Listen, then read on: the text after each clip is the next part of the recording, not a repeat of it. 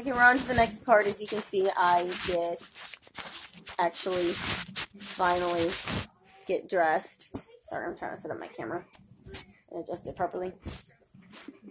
And I'm actually cold now that I got dressed. I should have stayed in my pajamas. But I have to get dressed, I guess, eventually.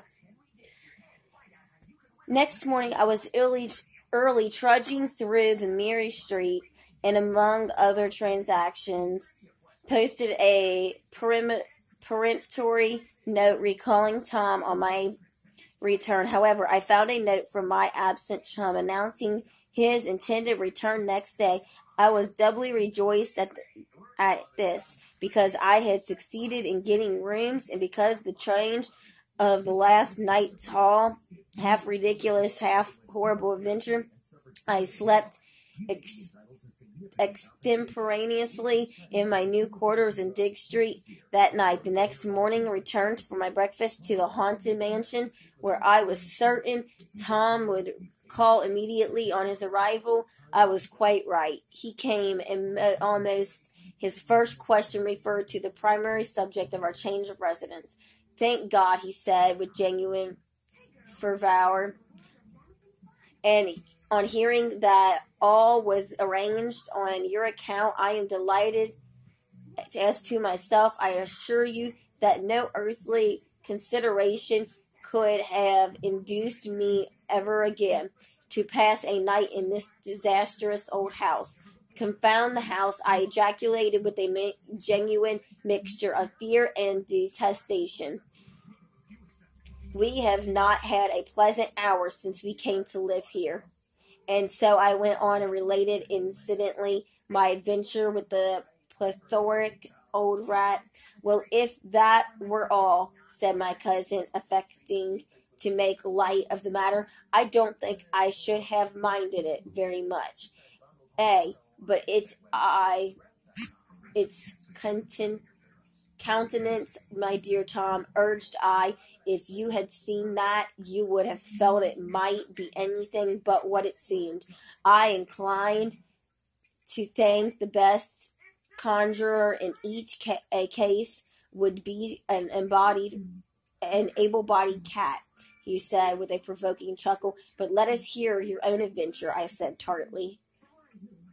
At this challenge, he looked uneasily around him. I had poked up a very unpleasant recollection. "You shall hear it, Dick. I'll tell it to you," he said. "Begad, sir, I should feel quite queer, though telling it here, though we are too strong a body for ghosts to meddle with just now." Though he spoke this like a joke, I think it was a serious calculation. Our Hebe was in a corner of the room, packing our cracked Delft tea and dinner services in a basket. She soon suspended operations, and with mouth and eyes wide open, became an absorbed listener. Tom's experience were told nearly in these words: "I saw it 3 times, Dick. 3 distinct times, and I am perfectly certain it meant me some infernal harm. I was, I say, in danger, in extreme danger, for if nothing else had happened, my reason would most certainly have failed me, unless I had escaped so soon. Thank God I did escape. The first night of this hateful disturbance, I was lying in the attitude of sleep in that lumbering old bed. I hate to think of it. I was really wide awake, though I had put out my candle and was laying as quietly as if I had been asleep. And although accidentally restless, my thoughts were running in a cheerful and agreeable channel. I think it must have been 2 o'clock at least when I thought I heard something in that odious dark recess at the far end of the bedroom. It was as if someone was drawing a piece of cord slowly along the floor, lifting it up and dropping it softly down again in coils. I sat up once or twice in my bed, but could see nothing, so I concluded it must be mice in the wainscot. I felt an emotion graver than curiosity, and after a few minutes ceased to observe it. While laying in this state, strange to say, without a suspicion of anything supernatural. On a sudden I saw an old man, rather stout and square, in a sort of a roan red dressing gown, and with a black cap on his head, moving stiffly and slowly in a diagonal direction from the recess across the floor of the bedroom, passing my bed at the foot and entering the lumber closet at the left. He had something under his arm. His head hung a little at one side, and merciful God, when I saw his face, Tom stopped for a while and then said, "That awful countenance, which living or dying I never can forget, disclosed what he was." Without turning to the right or left, he passed beside me and entered the closet by the bed's head. While his fearful and indescribable type of death guilt was passing, I felt that I had no more power to speak or stir than if I had been myself a corpse for hours after it had disappeared. I was too terrified and weak to move. As soon as daylight came, I took courage and examined the room, and especially the course in which the frightful intruder had seemed to take, but there was not a vestige to indicate anybody had passed there. No sign of any disturbing agency visible among the lumber that strewed the floor of the closet. I now began to recover a little. I was fagged and exhausted, and at last, overpowering by a feverish sleep, I came down late, and finding you out of spirits on account of your dreams about the portrait, whose original I am now certain disclosed himself to me, I did not care to talk about the infernal vision. In fact, I was trying to persuade myself that the whole thing was an illusion, and I did not live to revive in their intensity the hatred and impressions of the past night, or to risk the constancy of any skepticism by recounting the tale of the sufferings. It required some nerve, I can tell you, to go to my haunted chamber next night and lie down quietly in the same bed, continued Tom. I did so with a degree of trepidation, which I am not ashamed to say, a very little matter would have sufficed to stimulate a downright panic. This night, however, passed off quietly enough, as also the night, and so too did 2 or 3 more. I grew more confident and began to fancy that I believed in the theories of spectral illusions with which I had at first vainly tried to impose upon my convictions. The apparition had been indeed together anomalous. It had crossed the room without any recognition of my presence. I had not disturbed it, and it had no mission to me. What then was the imaginable use of its crossing the room in a visible shape at all?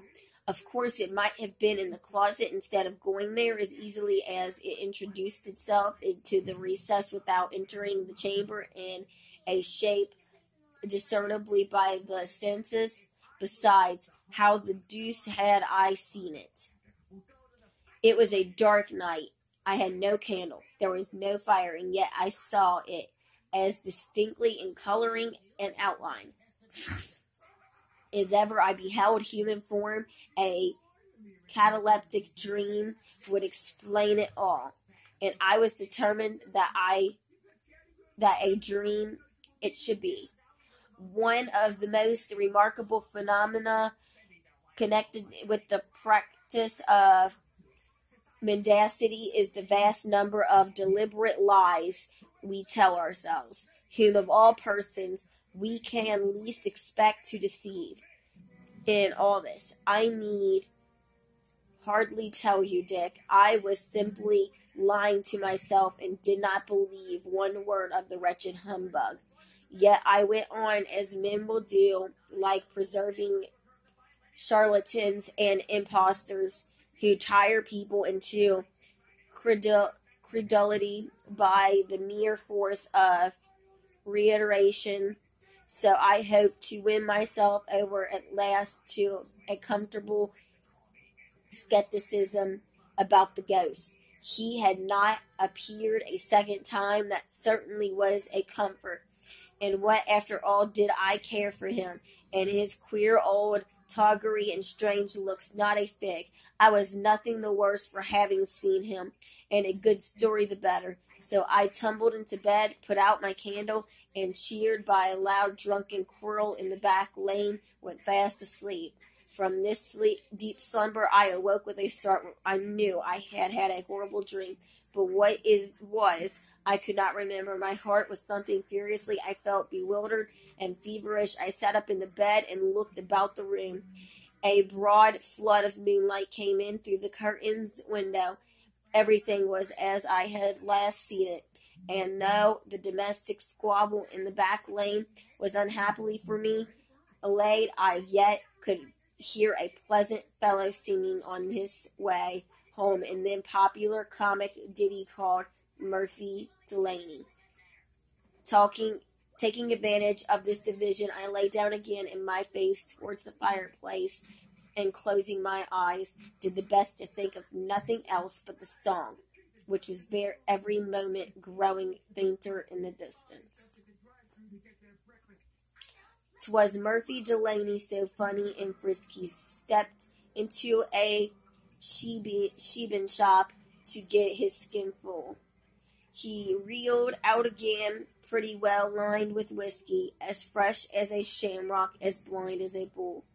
The singer, whose condition I dare say resembled that of his hero, was soon far off to regale my ears any more, and as his music died away, I myself sank into a doze, neither sound nor refreshing.